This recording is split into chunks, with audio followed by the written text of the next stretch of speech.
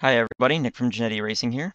I am going to show you how to data log using LiveLink from SCT using your SCT XCal3 General Motors tuner. Hopefully you've watched part 1 of my video and you've already got LiveLink installed on your machine, everything all set up and ready to go. Okay, here we go. Now before I even open LiveLink at this point, I have the SCT tuner connected to my computer using the USB cable supplied by SCT, and I have the tuner plugged into the vehicle using the OBD2 port. You have to do this step before you open up the LiveLink software. So now that I've got my tuner connected to the car and the computer, I'm going to open up LiveLink. You can see it right here, LiveLink 6.3.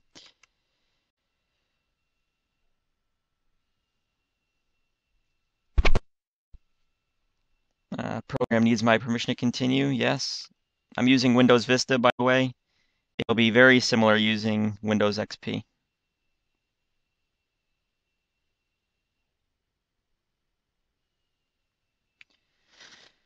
All right, we've got LiveLink open now. The first thing we're going to do here is go to Commands and go to Get Vehicle Processor ID. What this is going to do is basically pull up the ID for this computer.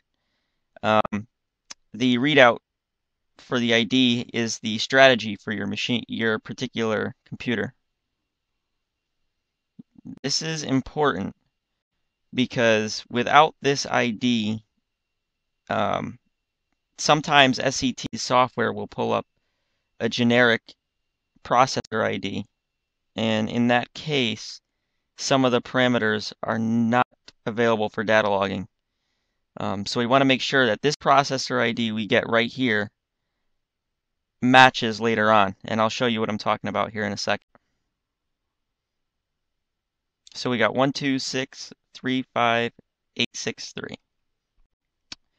Now we're going to go over to set up our data logging parameters. To do that, you go over here to Commands, click Configure Data Log Items. At this point, it's going to check up to the car to make sure that everything is working and valid. It's going to find out which PIDs are available. In other words, which parameters are available for logging on this particular processor code. Now remember I said that vehicle ID, processor ID before. It is the same ID, which is what we want. It's 126358863. That is the correct processor ID, so we are good to go there. If you were to look at your tuner right now, it will say PT data log on it. LiveLink activated CAN detected. You should see that on your tuner itself if you were to look at it. Now we're going to go ahead and select our items for data logging. Let's go through the list here. Under base EN, there shouldn't be anything that we need here. Let's look and see. No.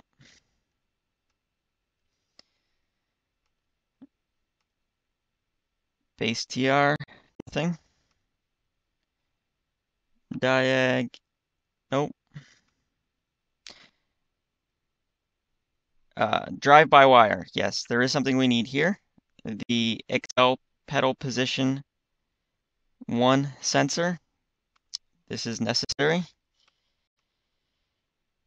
Under EGR, no. Environment, there is something we need here. Engine coolant temperature, something you must log. Under evap, nothing.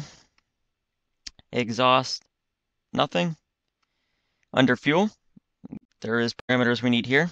Long-term fuel trim bank 1, long-term fuel trim bank 2, short-term fuel trim bank 1, and short-term fuel trim bank 2 are all necessary.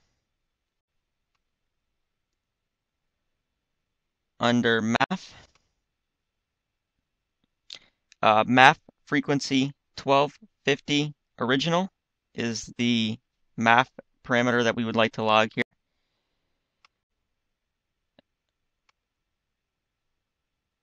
Miscellaneous, we have a couple here.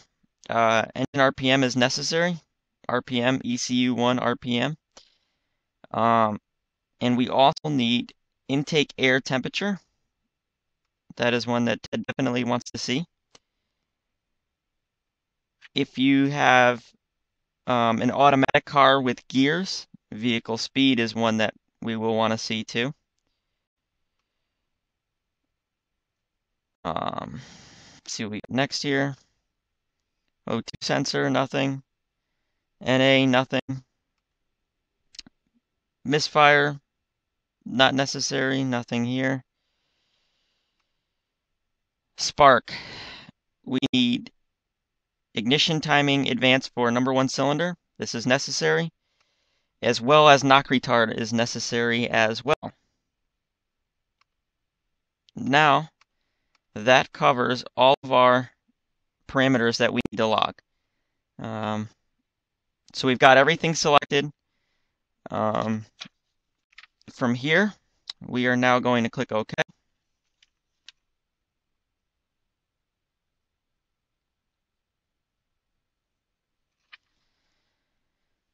Okay, now that we've got all our parameters selected, the first thing you want to do here is go over to File and Save LiveLink Configuration. This will save all these parameters so you don't have to go through and select them all again. In this case, I'm just going to call it 2010 Camaro and save it to our desktop. Now at this point, I am going to get ready to start the vehicle. Bear with me here for a moment. I just got to get set up here to start the car.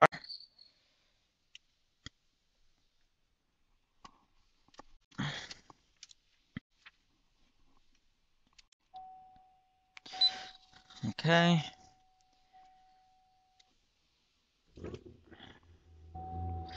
Alrighty, at this point I just started the car, and now we're going to begin the data logging process.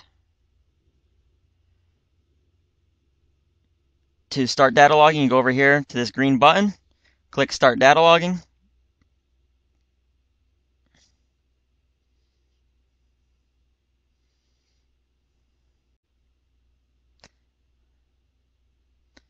You'll see it initialize the PIDs.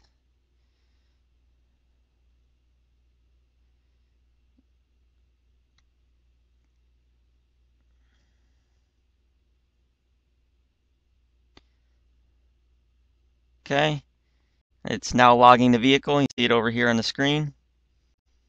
It's logging all those parameters we've got. At this point, you'll then follow the instructions as to how Ted wants you to drive the car for data logging.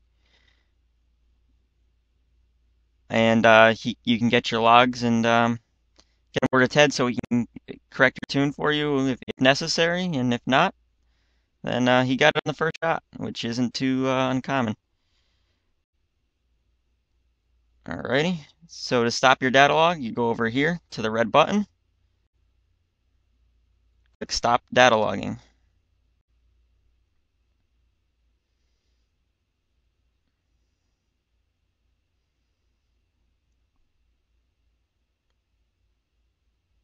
At this point, we've stopped our data log. Go over here, File, Save Data Log As, and save your log.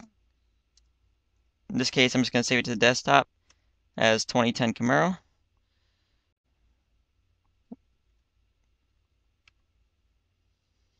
Now I've successfully saved this data log, and you would go ahead and send your data logs over to Ted. And at this point, you should have successfully data logged your 2010 Camaro. I hope you all enjoyed, and best of luck.